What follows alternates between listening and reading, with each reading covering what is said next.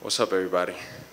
Or another massive event, big pay-per-view headliner, $6 million gate, all these things. I mean, do you still get fired up about stuff like this as something special, or is this is just business for you these days?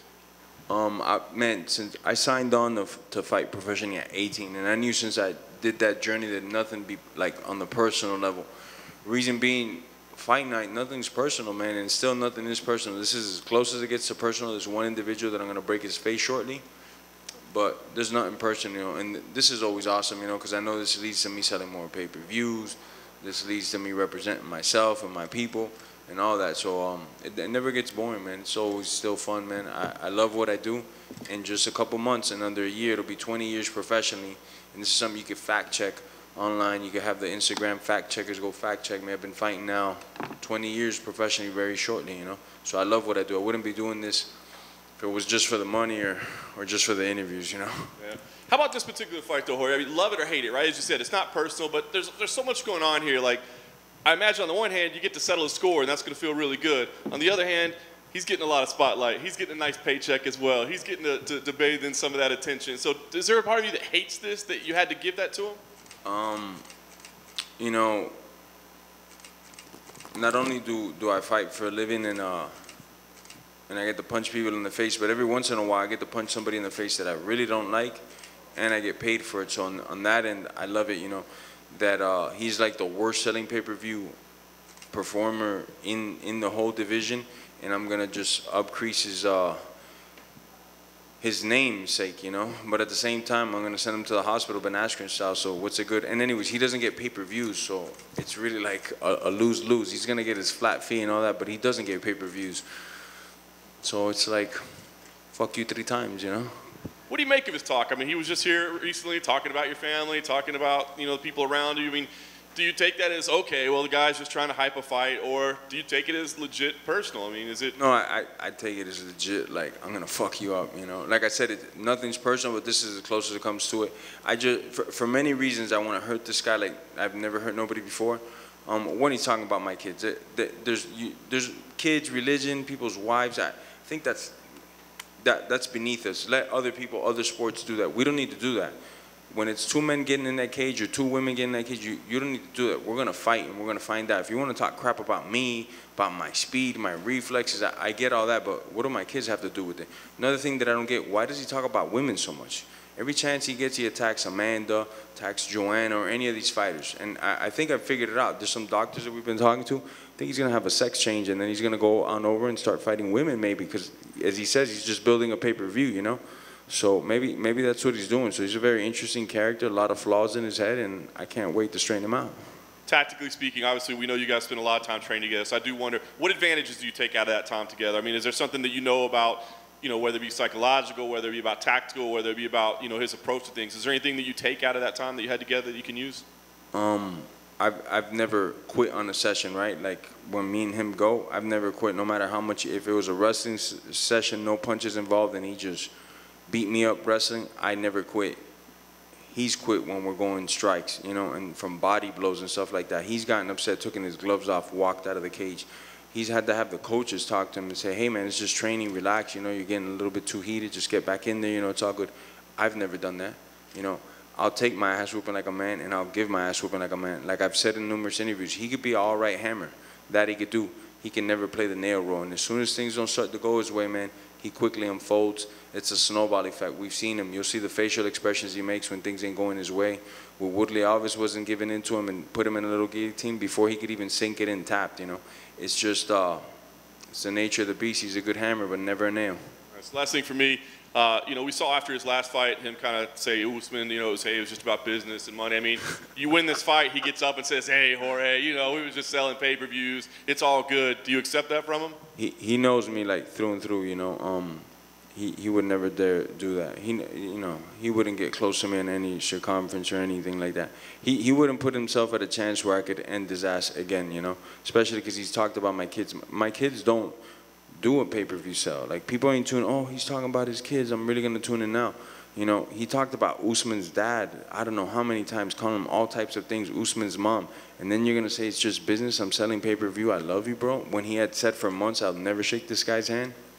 That shows how much of a coward he is, what a snake he is, bro. He'll say whatever and whenever, and then when the light's on him, when it's time to be a man about it, he does what he does. You know, I can't respect him in any way, shape, or form, man. You know, and kind of like Ben Askren, like I don't care for Ben Askren, and if Ben Askren we're in a place and he says something to me, then shit, we could either fight or not. You know, if he's cool, I'll be cool, or we could fight. But with Kobe, it'll always, for as long as we both live, will always be a problem. Just because he mentioned my religion, just because he mentioned my kids. And I think for future generations, I don't want the 10-year-olds that are going to be in the sport taking over in the future thinking that's how you sell pay-per-views. Because, again, I say he is the worst-selling pay-per-view guy.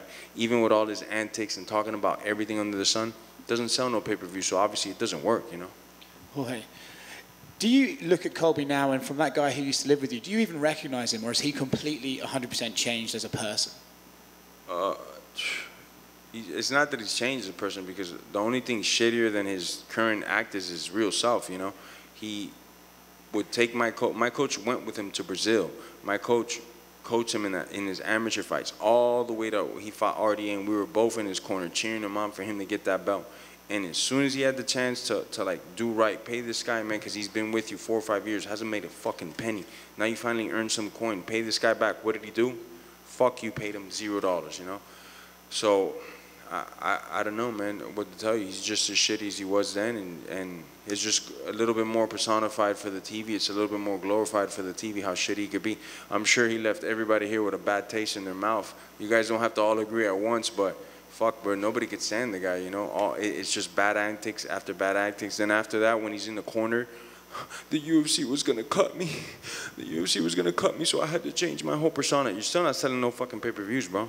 You know? And then just 6, 7 months ago, I got the video clip here somewhere. If somebody wants to play it. Jorge Masvidal's my best friend. Jorge Masvidal's my best friend. You ain't never heard me say that on tape. But what happened, man? Because 6, 7, 8 months ago, he was saying I was his best friend. What happened, bro? What, you didn't pay my coach and I didn't like that? You know, you fucking coward. Is there an argument? People always say, like, oh, Kobe's just playing a character. But if you're playing a character all the time, at what point are you not even playing a character anymore? At what point are you just that person?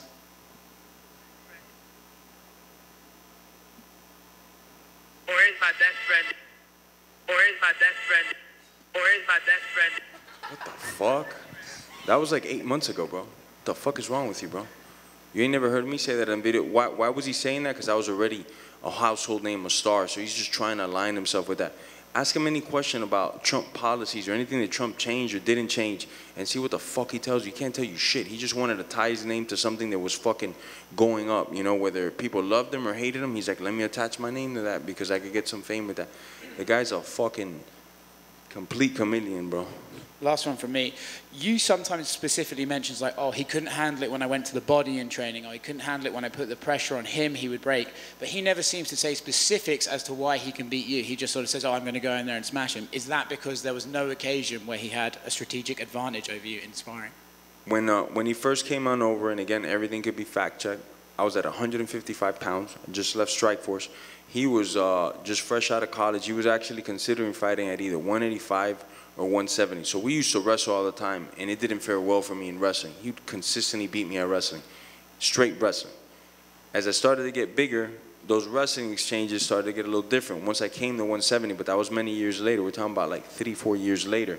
All of a sudden, the wrestling goals are not in his favor as much, you know, and now he's having to take a deep breath because I got a little bit extra weight behind me, and I know more of the wrestling.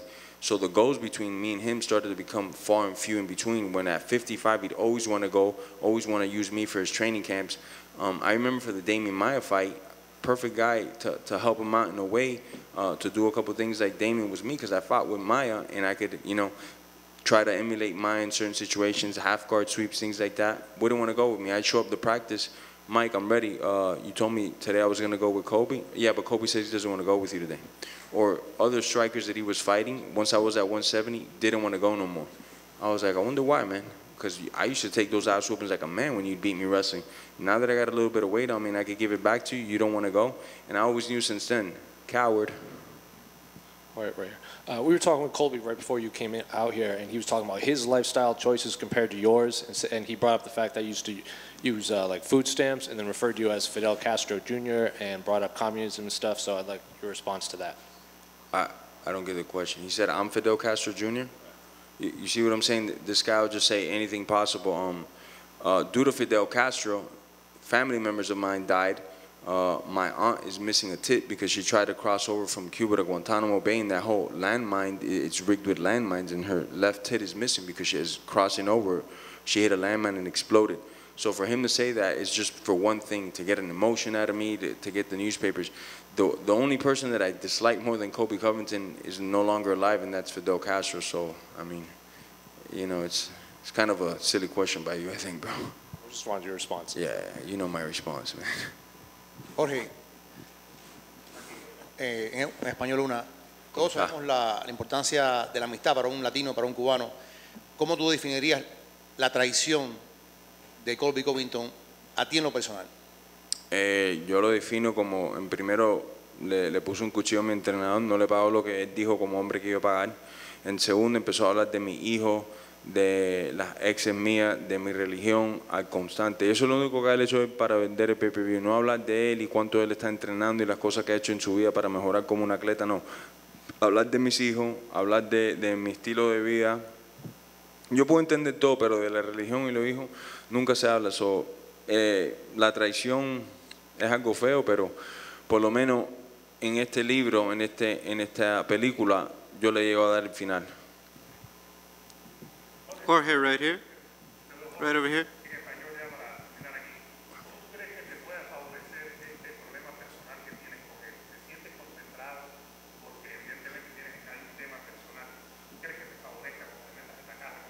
Me favorece porque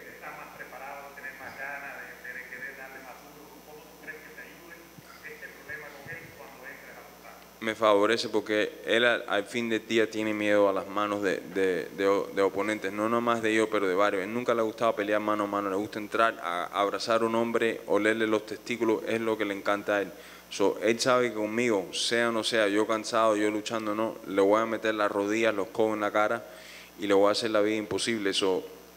Obviamente para mí me trae más coraje, más cosas, pero a la misma vez yo soy un profesional. No puede ser, te quiero dar más duro a ti, estoy cargando el golpe más que nunca. No, yo sigo siendo el mismo profesional día y noche, y parte de eso es que nada es personal en este juego en realidad. Él puede decir lo que quiera, pero nada es personal en realidad. Es bien cerca personal, pero no es personal.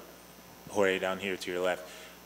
If this fight goes the way that you want to and you get to, well, stick the hatchet in his neck, I think that was a quote that you said, how satisfying will that be, and where will it rank in your victories? In my victories, it'll rank, it'll put me as the #1 contender. I'll be competing for the title shortly after, so that's definitely a plus, But as far as like having beaten great fighters and stuff, I wouldn't even talk to my grandkids about this guy, It'd just be some personal stuff, and yeah, I beat this guy up, and some dude I never really liked, and that's it. But as far as accomplishments go, nah, he won't rank on there as far as accomplishments. I don't like his style, how he fights. I think I'm going to make it look very easy come Saturday night, and people are not going to even give me credit. They're going to be like, yeah, I guess Masvidal was right. Kobe's overrated, overranked, and fucking a piece of shit individual. Jorge, right here. Jorge, you've talked about the insecurities you feel like you've brought out in Colby. Has there ever been any insecurities he ever brought out in you, whether when you first started training or anywhere else? I wouldn't say insecurities, but I knew he wrestled since he was 7 years old. I didn't come into wrestling until much later, till I started MMA. I wouldn't say insecurities, but strong, like, hey, I know I'm not great in this department. Let me get better at it. I'll keep going with this individual, but insecurities is not something that guy could bring out of me. People talk about how you guys going to keep the emotions in check. Can you describe what do you think you're going to feel when the ref finally says go on Saturday night and you can finally put hands on him? Just another fight, man. Like I've said, there's a lot of emotions, but those will be left for after the fight. Maybe I'll cheer a little bit harder. Maybe I'll eat more cheeseburgers after. But really, man, when you're in there, I don't care about nothing else. My whole life leads to that, and I've been a professional now for 19 years. It's not going to change on that night. I'm not going to, oh my gosh, it's this guy that I hate, and cock my hand back a little further to try to hit a little harder. Nah, it's just business, man. Ain't nothing personal. This is as close as it comes to personal, but ain't nothing personal in this shit. There's a bunch of scumbags that I've already dealt with prior to Kobe, none at this level, but there's a bunch that I've dealt with before Kobe, and there'll be a bunch more after. None of them are gonna take it personal. This is just a chapter in my life. Jorge, another one here. You cooked up a special plan for Ben Askren, and it came off in viral fashion. Do you have a similar one for Kobe? I got a very similar plan for Kobe. It starts violent and it ends even more violent. Jorge at the back. Hey, what's up, mate? How you doing, man? Has this fight gone past the point of no return in terms of you two ever becoming friends again? You know, my kids mean a lot to me. My daughter's 13 years old. She's like online. I can't, you know, control her every second of the day. So she goes on the phone. She sees things like, why is this person talking about it? Why are we getting brought up? Those type of things, you know.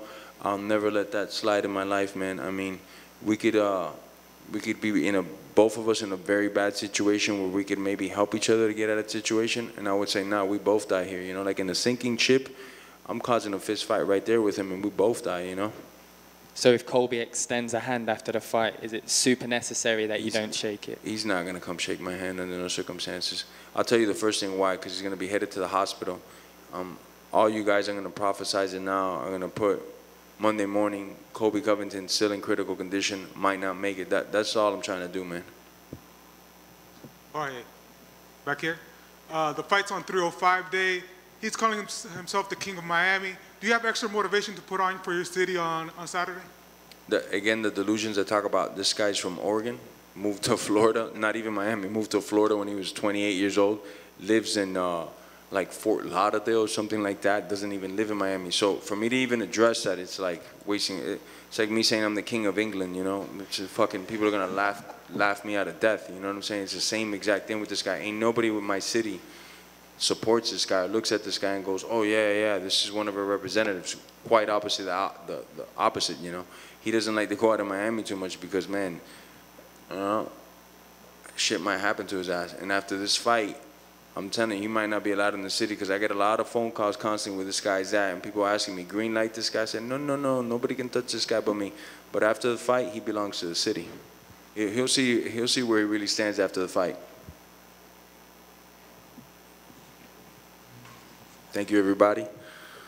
Get ready for some violence on Saturday, man. My Van Goghs are going to be up.